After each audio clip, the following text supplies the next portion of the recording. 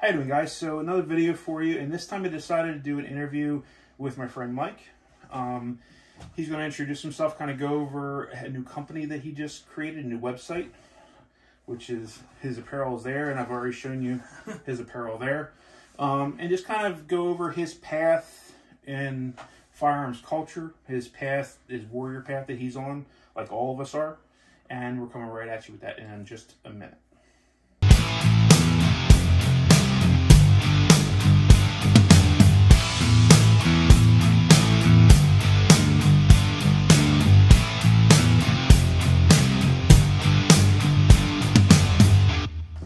All right, Mike, so why don't you introduce yourself to my subscribers? Hey guys, I'm Mike Fiore. I'm the owner and HMFIC, head motherfucker in charge. I don't know, do you allow cursing on your channel? Oh, fuck yes. All right, fuck yes. The head motherfucker in charge of Bulletn. We are an online event listing platform for trainers and students in the firearms, outdoor, self-defense, and other like-minded training communities. And how long has it been up and running at this point? At this point, where are we? We're in February of 23. About 3 weeks as we've been live. Started the business last year, came up with the idea, the development plan, worked with developers, designed it, and then we launched second week of January of 23. Okay. And what's your background that kind of drove you to this idea? Well, first of all, what makes you qualified? Oh, nothing. Nothing makes me qualified. So it's funny. I'm kind of a unique mix of several things. I'd say there's three things that kind of led to me putting this together. One, I'm a student. First and foremost, always, like, it drives everything I do. I love learning. I love challenging myself. I love experiencing new ideas. So that drives all of this. Right. Being a student, like for a good deal of us, led to me becoming a teacher as well. I learned a bunch of stuff, got really proficient at it, started teaching some radio classes, some firearms training. So I got to see this kind of world that we live in, the training community, from both sides. Right. And I saw a problem. I'm like, okay, well, as a student, I find it really hard to find trainers. And as a trainer, I find it really hard to find students. There should be something that helps kind of like, fix that problem. So I kind of looked at that, and then I have a 15-year career in advertising. I'm an art director by trade, and so I've got a lot of experience designing websites and all different types of digital materials, and thought, I kept thinking to myself, somebody needs to make this website. And whenever you think that, you're the person. Yeah. If you're thinking anything like that about anything, guess what? You're the guy. Yeah, eventually I realized that that guy was me. So I went for it, and I had a lot of great help, close friends in our training community, awesome trainers, amazing students. Reached out to a bunch of them, got ideas and feedback. This is all the things that you kind of do in the professional design world as well, in terms of market research and stuff. But it was really more for me to gut check myself, because I didn't want it to just be like, oh, well, what do I want? Because that's, it's not about me. Right. Although this was very much a personal story of me, like every year, what I would do, and this is the exact problem I would have. Every year, I'd be like, oh, I want to train with Jaeger and the guys over at Tactical Response. I want to train with, I want to take maybe a Haley class or a Modern Samurai, or, any other host of 20+ trainers that I have on my dream list of, like, well, maybe if I can make that class happen this year. So I would go to 20 different websites and find the classes that I want to take, and I'd take those classes and I put them on my own personal calendar. And then if they lined up with shit that I'm doing, my teaching schedule, whatever, I'd be like, oh, well, maybe I can make that happen. Then I'd budget for it and do all this other stuff. And then I realized, I'm doing all this freaking work. All of my friends are doing the same exact thing. All of them. And like, that's the personal story, like the personal problem that this came from. And I didn't want to just try and solve it for me, because maybe I'm an anomaly in this whole thing. Right. But what I've found through talking to people and learning from everyone else is like, oh no, we were all doing the same thing.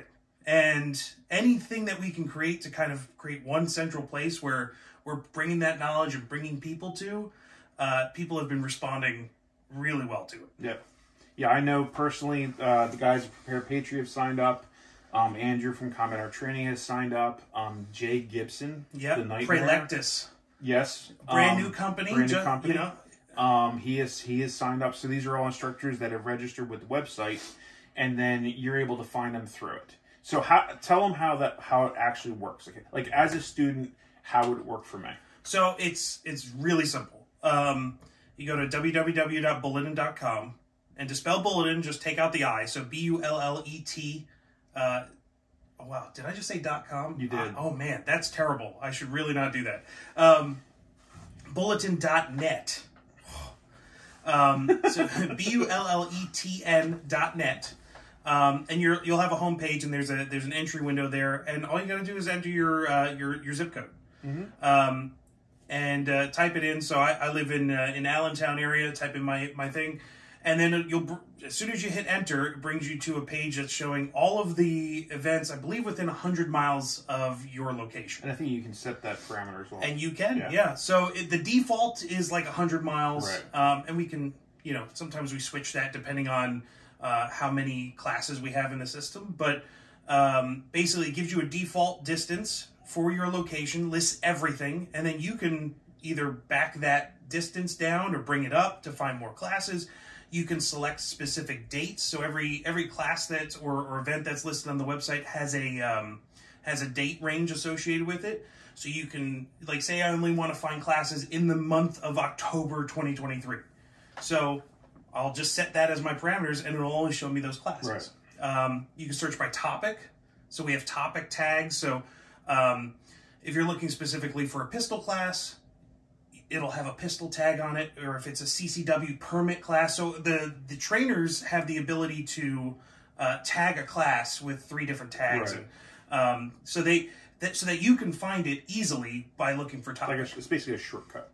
Yeah, and like there's a bunch of the price is on there as well. The length of the class. Say you only want to find a 2-day class instead of a 5-day class, or maybe you could only do a 1-day class. Whatever it is.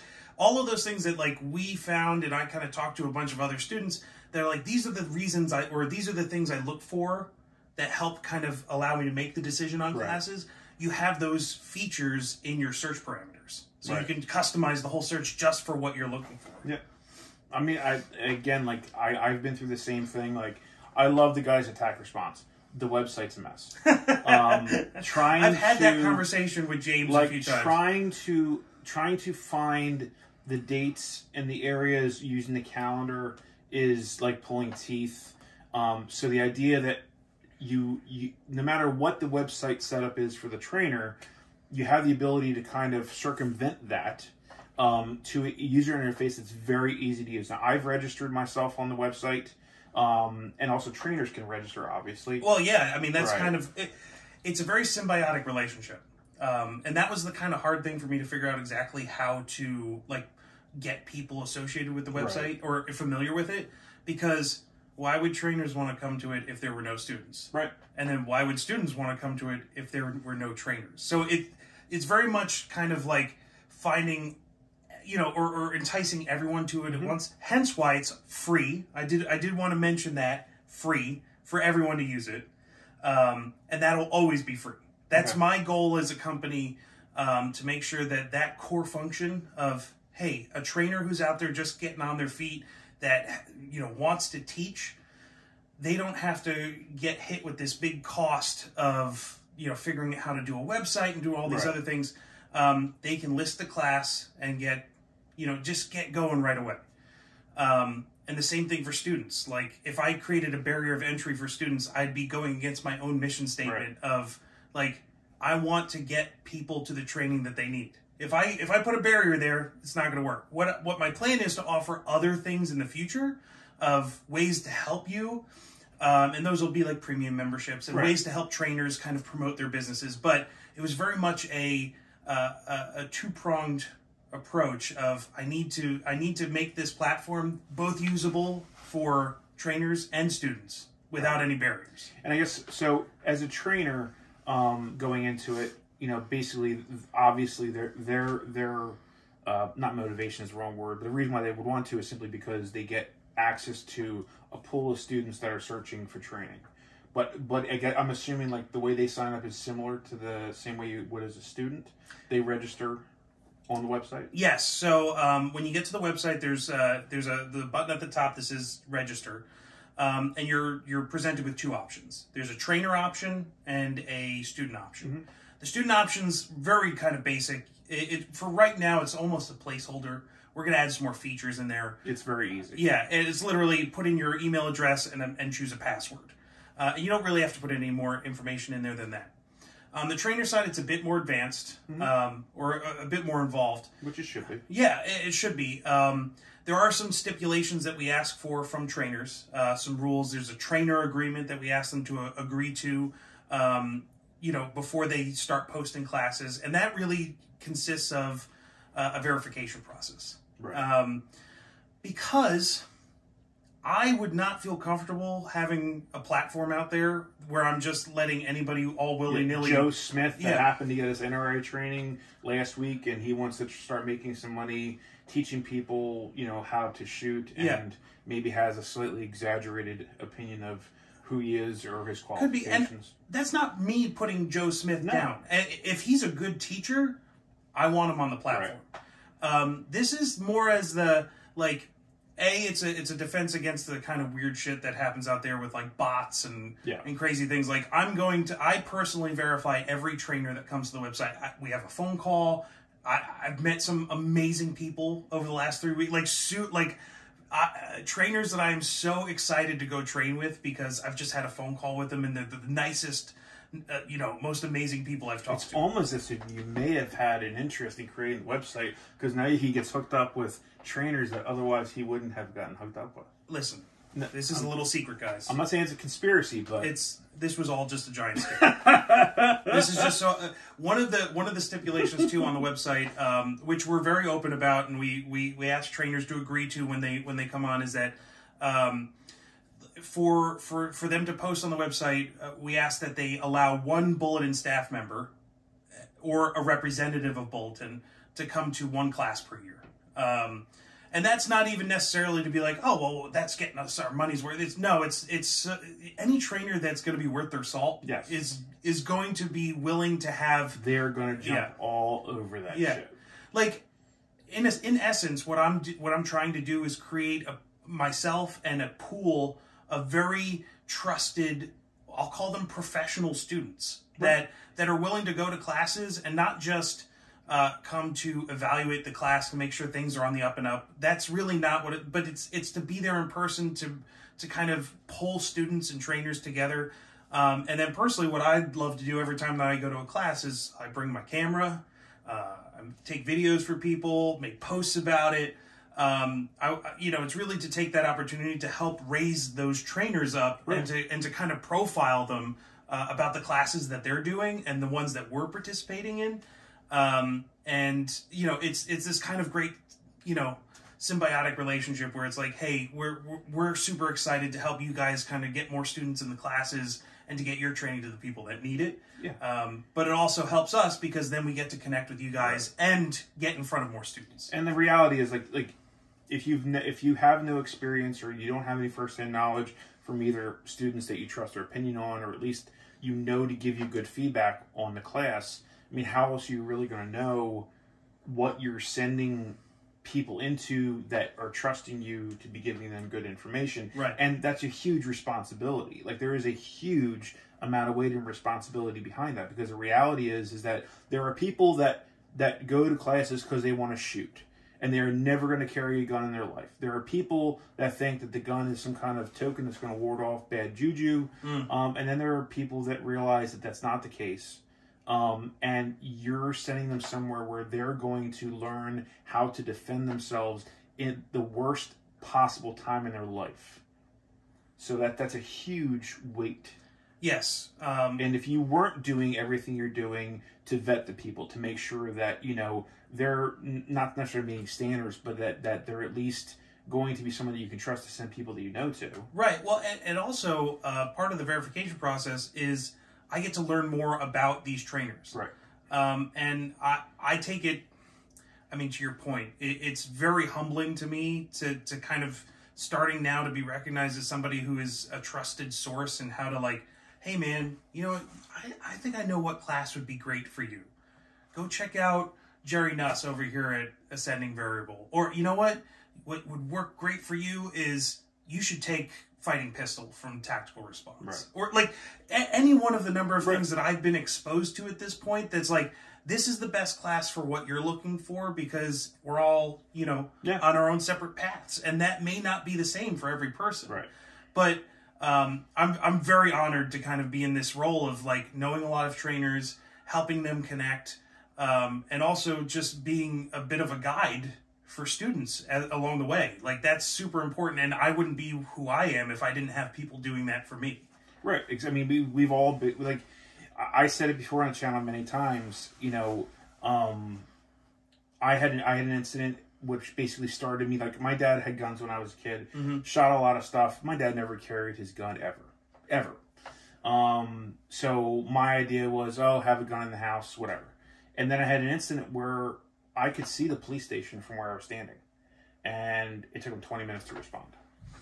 And the hole that left in my gut of any feeling of security just evaporated instantly. And along with a bunch of other things kind of started me, okay, I need to find a way to defend my family, defend myself, protect the people that I love. And that kind of started me down my whole path. Like I focused a lot on medical because I had an interest to begin with, but I had a guy call me out. I did the EDC post. You lay your EDC out on the bed, you take the picture. How cool am I? Oh man, I've done that post so many times. Like we all nice have square picture. Gotta make sure it's straight. The logo's logo's gotta be in the right way. You gotta move the underwear off the bed. But a guy, instead of calling me out in public, he DM'd me and he said, "Where's your medical?" And then he said something to me to this day chills like the back of my neck. He said, "You just got into a shooting. You did the John Wick thing. You smoked that fool, but your wife is on the ground bleeding out. What do you do?" And that was like, fuck. And that kind of turned everything a little bit all across the board and maybe a little too far. But it turned it very serious. So everyone's got our thing that sets us down the path. Yeah. And if you could be the person that sends that person to the right, starts them the right way down the path, instead of sending them to some tattooed egomaniac who wants to show how good he shoots, that immediately turns them off of training, immediately turns them off of getting better, and that's huge. Right. Yeah, so I love teaching. I really enjoy it. It's something that I've kind of grown into from being a student.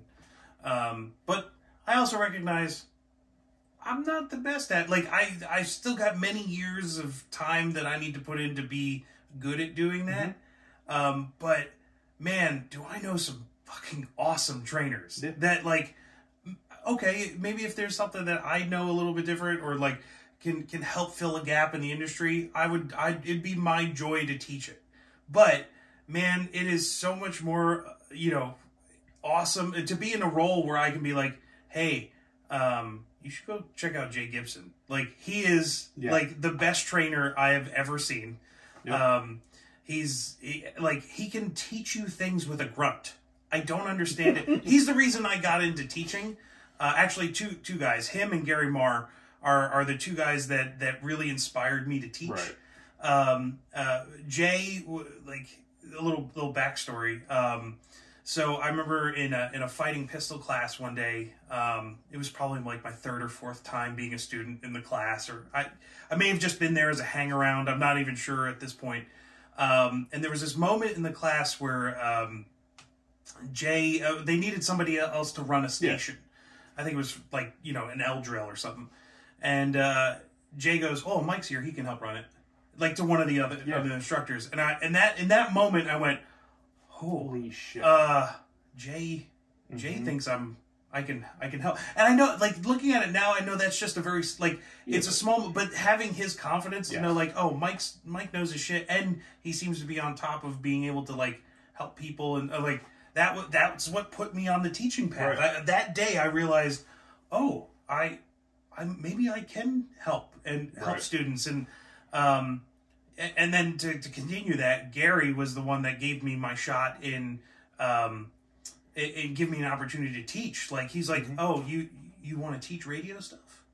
Yeah, man. I think somebody should. He's like, yeah, somebody needs to teach that, and it's you. Yeah. And however you need to do that. I'm like, well, I don't know. Like, what do I got to do? Do I start my own company? He's like, well, you could do that, or I'll host you, or you could teach for Tremis. And I'm like, oh, well, that sounds like a huge honor. Like, so, you know, he gave me the opportunity to teach under his banner, if you will. And I'm like, man, like, those two guys, trainers within the industry, gave me the opportunity to pursue this thing that I love. Right. So, like, all of these people have been in these roles that have helped me, and I just hope to do that for everyone else.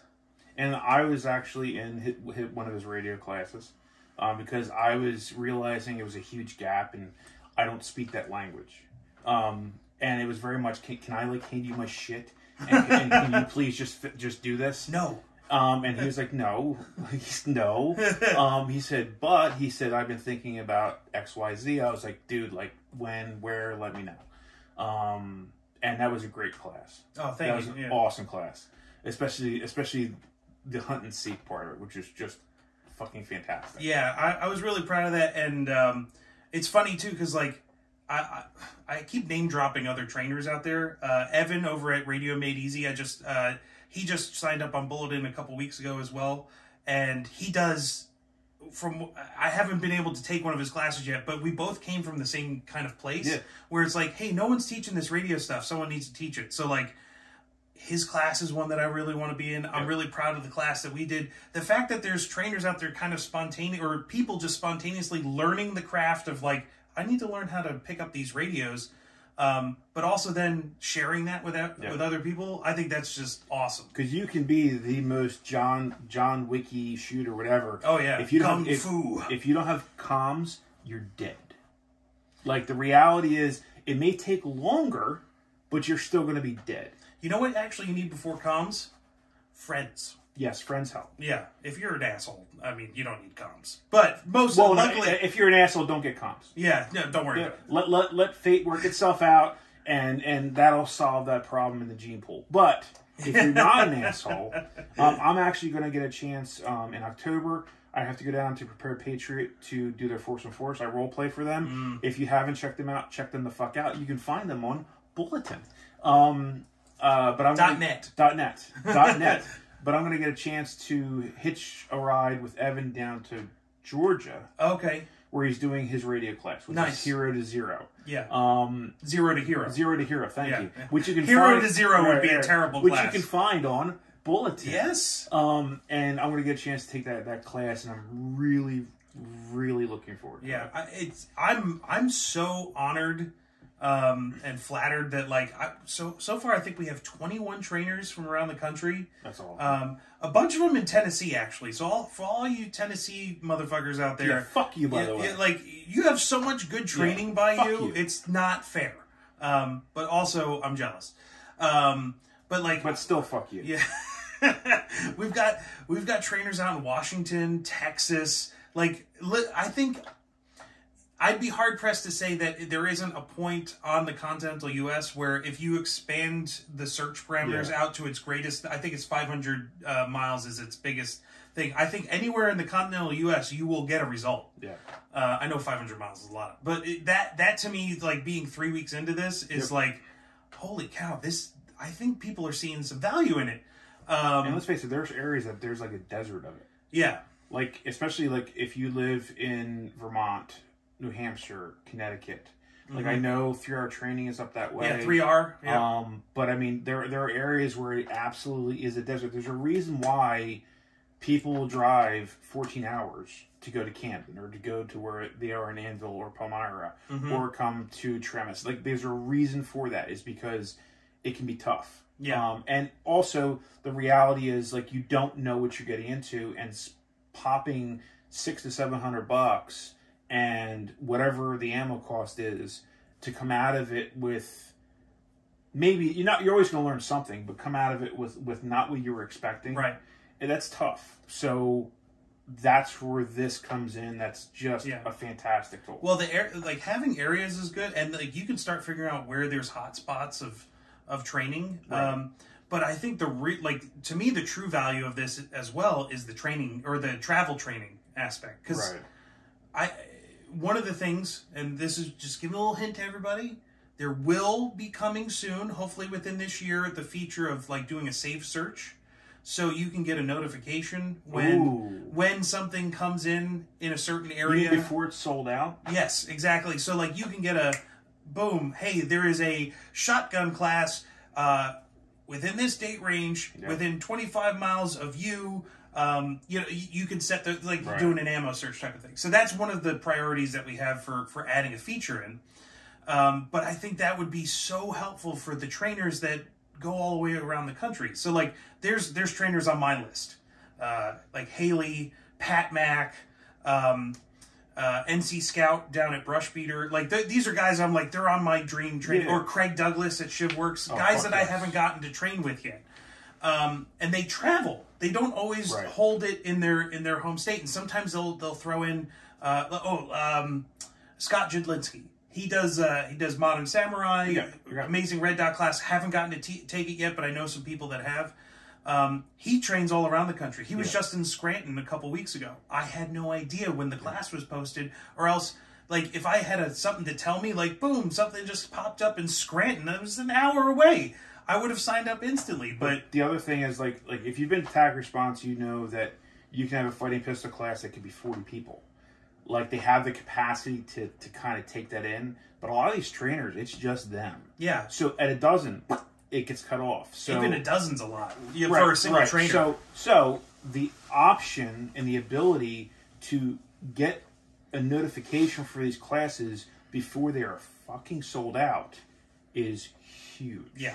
Yeah. And to be able to pay a little bit of money and get preferential notification. Well, is, I mean, I know for me that's something I'd be willing to pay for. That's where hopefully the company becomes a company, because very much until this point it has been a passion project, and there's no actual revenue stream. So it's just been you, me, myself, and I, basically. Really, it's just me.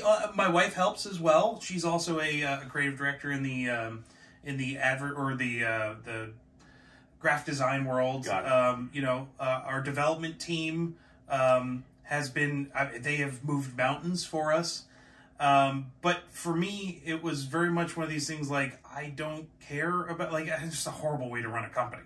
I don't care about any of that stuff. To me, if I didn't have the trust and seeing people have value in it, and kind of grow from the grassroots and like offer something that people can trust, I wouldn't want to do it. Right. Like that was me kind of going like, all right, well, if it turns into nothing more than just a tool that I can help the training industry with and get students into classes, that's success. Right. Yeah.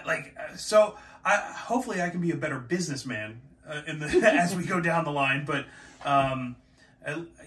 to me, the priority number one was offer something for trainers and students to get together. And that speaks volumes, because the reality is there are many people that all they care about is filling seats and getting in dollars, and there's not necessarily a care past that. So that's fucking huge. Yeah. Well, not to get all sappy on you, get your tissues ready. Yeah. Well, it's a tough subject for me, because like I learned from James Yeager how, if you don't know who that is by James, go fuck yourself. I know, it's like he taught me something that will never leave me, and that is that generosity is like that first and foremost, you need to be a generous person. You need to freely give to truly understand who we are as a culture. And that was a huge gift from him, like, to me, understanding, like, hey, you need to take that approach. Yeah. And there's a difference between being told that and then witnessing it. Yeah. Because anyone that was at any point in time around that man during, say, a span of 3 to 4 days, I defy you to logically try and figure out how the fuck he had time to do all the things that he would do in that time period. Like, he was, every time I've been around him, he was completely selfless. And he gave of himself to anyone, and even to people that didn't necessarily want it to be given, that were reluctant to take it. And that is absolutely, that was a huge impact on me.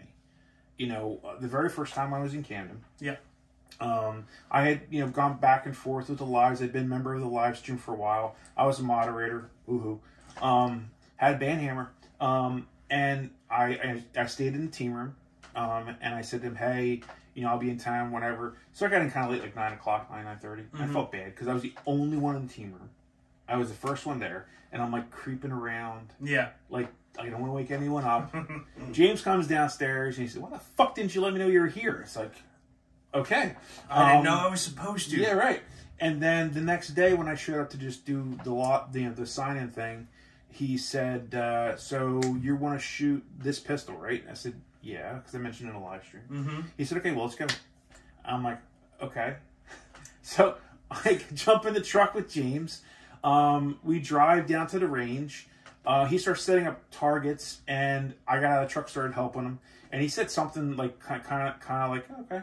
You know, and then got a 45-minute private class, basically, with James. Like, the first time ever in Camden. Yeah. And Fighting Pistol was the first class I'd ever taken. So until that point, I had not taken a class before. And, like, that whole attitude, like, permeated everything about what he did. Yeah. And it absolutely paid it forward to everyone else. Yeah. Because if you're in that community in any way, shape, or form, you couldn't help but, I think, take that on. It was infectious. Yeah, it truly is. I mean, it's sad to say that, you know, I've saw some people not take that with them and not absorb it, but the good ones do. Yep. You know, the ones that like, I've learned to like, that I call my brothers after all these years, and there's a lot of people I've met through that whole world that, shit, man, I wouldn't be half the person I am if it wasn't for knowing that, like, not just the instructors, not just James, but like the fellow students and people that I've, you know, had lifelong friendships now with. Or, well, it hasn't been a lifetime yet, but I know it will be. Yeah. And I mean, and the reality is, kind of being in that group kind of vetted you to the rest of the people, because they were very good at rooting out the a-holes. Yeah. You know, and it absolutely, like, I know there are people that live in Michigan, that live in North Carolina, live in Tennessee, live in Florida. Like, my bags are packed. Like, if they called me and said, hey, dude, like, I need you. Like my bags are packed. You know, more than some family that I have. Yep.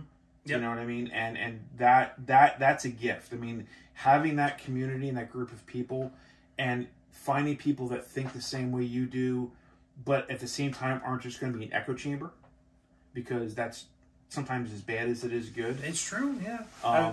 Has been a huge gift. Yeah. Well, and you know, like I said, I was being sappy, and like that inspired, like, James really inspired this whole thing in a way. I mean, he was the first trainer I ever trained with, and tactical response was kind of like my foundation and all this other stuff. But you know, really, you know, last year was rough, like losing him, and you know, it was about that same time where I realized, like, you know, what we were talking about before is like, oh, well, I realized there was a problem that needed to be solved, and that the dude that needed to solve that was me. And I came to the realization at the time that, like, if I can just do a fraction of the goodwill and the good deeds that Jaeger had done, yes, and he showed me how to do, that was something that you know, it was very important for me to just kind of like, oh, I hope I can move the needle just infinitesimally as much as he did. With trying to bring everyone, like he gave me a home. Yeah. He really did. The tactical response community has been an amazing place that I've loved being a part of. And, you know, I've had the privilege of also being in that kind of position with other places as well, other alumni groups that I've kind of expanded into. Right. And even so to my own students. Like, that is like very touching to have people that you've taught, that you keep in touch with, that, you know, you can start a community with. And then I realized, you know what, there needs to be something pulling those communities together to try and connect them. Yep. And, I just hope that it kind of, you know, does that. I think it's a hole for sure that has not yet been filled. And I think, I mean, to a certain extent, yes, with individual alumni groups. And definitely there's some cross-pollination with certain groups, like on Facebook, that have people from all the different groups kind of mingling together. But it's not something that you see widely. I mean, I think you're definitely filling a hole that's not been filled. I like filling holes. Yeah, filling holes is fun. But you know, I think it's awesome. When I thought he was making bullets. Like when I first saw it, because the symbol, if you haven't seen it yet, there's secretly... Get it? It's a bullet. It's a bullet and an N. And an N. Bulletn. Yeah. Maybe if you didn't figure that out, you should probably stop. I was kind of going for like a FedEx logo type of thing, where if you don't realize there's an arrow in it, and then when you see it, it's like... You mean like Amazon from A to Z, like that kind of thing? Yeah. Yeah. But I thought he was making ammo. Like when I first saw it, I was like, oh, he's making ammo, because I saw the mini ball thing. I was like, oh, okay, he's making ammo. And I was like, hey, what's up with this thing? And then he said what it was. I was like, that's fucking brilliant. So yeah, so guys, I'm gonna pause the video, because we're gonna switch gears a little bit. Now that you know who Mike is, I have a couple questions I'm gonna ask him, and I also want to make sure this stupid thing is still recording, because if I've lost any of this, I'm gonna snap the phone in half. So we're gonna pause this, and we're gonna come right back, because I have a question that's probably gonna bleed on, and maybe we'll do a two-parter depending how long the total interview is. So we're gonna pause this here, and then we'll either be right back, or you'll see the next part in about a week. One or the other. It'll be a surprise. All right, so coming right back at you.